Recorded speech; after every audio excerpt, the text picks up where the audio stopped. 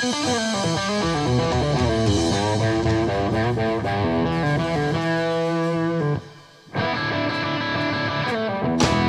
more wasting time. No more me and you. Your love was killing me, baby. Your heart can't be true. Wasting time. I'm on somebody.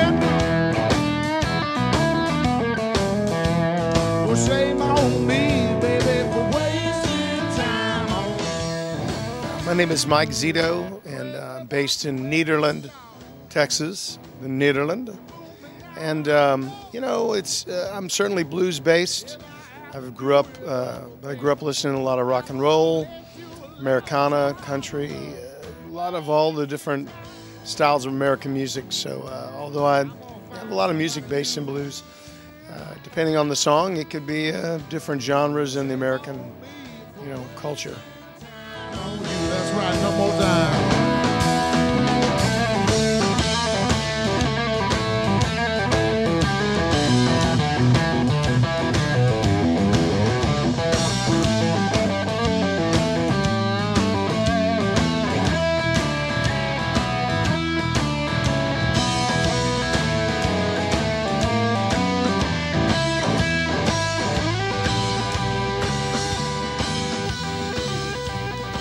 Well, my definition of blues music, I guess I would have to say I have a few.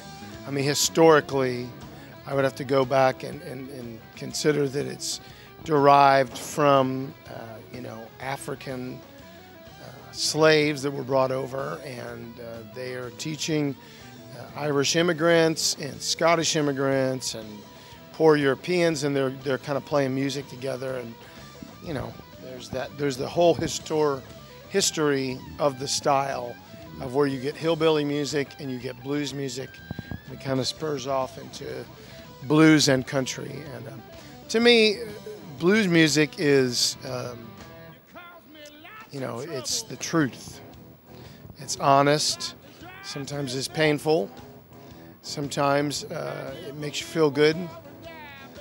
Sometimes, it makes you think. But it's always the truth. It's always about a real feeling and an emotion. So as modern music goes on, I mean, there's certainly always musicians or artists that will take up the tradition, say, of the older style music. But I still like to think that there is modern blues today, even if it has other musical influences incorporated in it. If the honesty is there, if the suffering is there, if the story is there, to me, that's what the blues is.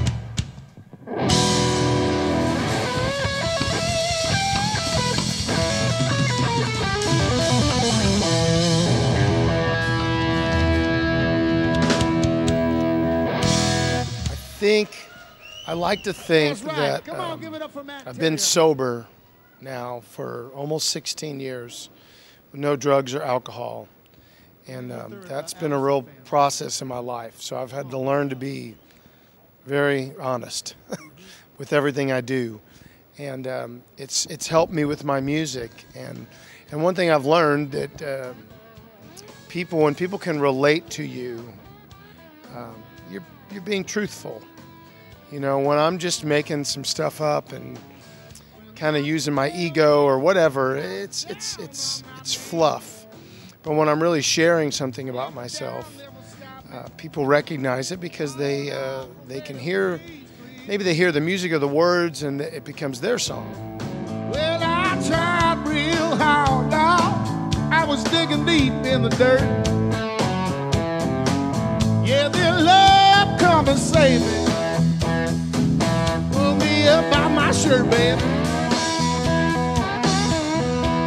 I got a second chance at living a first class life. Yeah. You know, I try to think that I'm vulnerable on stage most of the time. Of course, there are some things that are just easier, maybe more fun. So maybe the vulnerability is that I don't really know what I'm going to play guitar-wise. Try to leave it a little loose and try to be in the moment, let the audience be a part of it. But certainly the most vulnerable is when I'm singing. Maybe a song like Gone to Texas, which is a story, you know, about me moving to the state of Texas and getting sober and off drugs there. And so, you know, it's hard to sing that song and be carefree about it, because it's not a carefree song. And I find that people will recognize that in that song, that it tends to move them. And that makes me feel good. I know I have music that I like that moves me, so to think that I have music that someone else is moved by is humbling.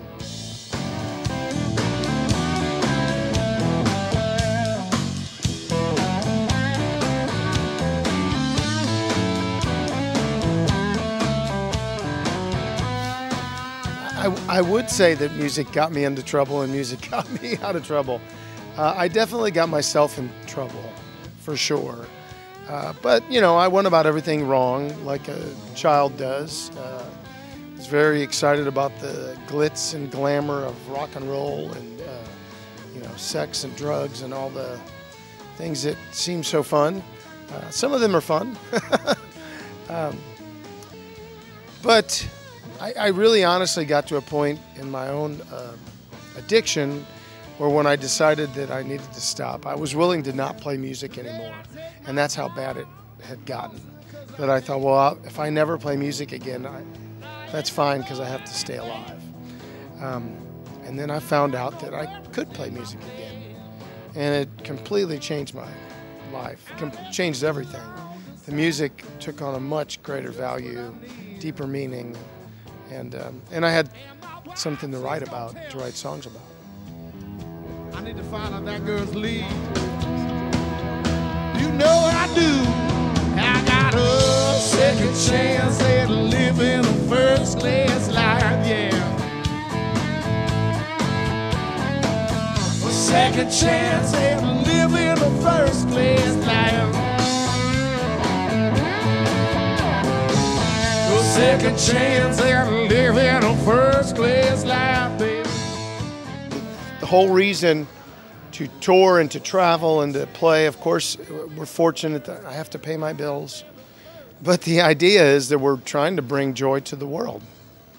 I don't care how corny that sounds. It's an honor to get to play music for people. And my goal is that people leave feeling better than they did when they got there. You know, and we're going to do whatever we can do to lift their spirits. And, you know, because they lift ours. You know, when people come out, and it's a real give and take thing. That's why live music is so important to me. So the message to me is to bring the joy. That's what the band says all the time. It's time to bring the joy.